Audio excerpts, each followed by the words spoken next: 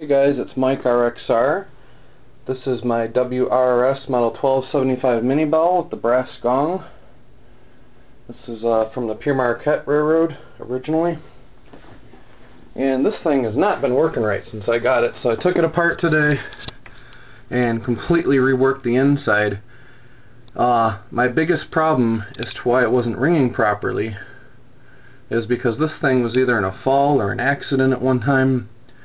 And a lot of work was done to it by a maintainer. There was improper hardware in here, and the hammer piece needed to be adjusted, and this whole part right here that the hammer connects to was warped. So this cotter pin was in, but the one on the other side wasn't. Nothing lined up. They put a spacer washer behind the gong because there was a dent in the gong.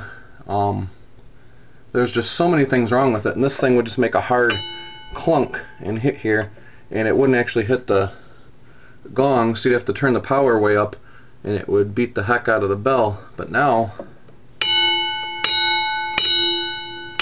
that I've straightened everything out, it works great. There was a bit of risk involved. I had to heat it up with a torch and bend the part here.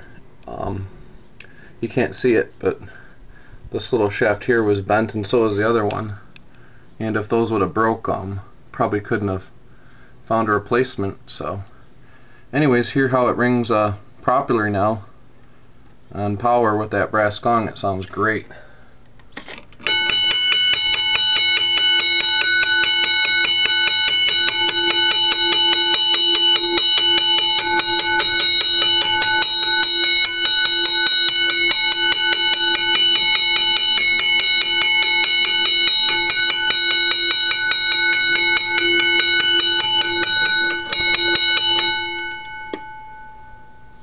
There you have it.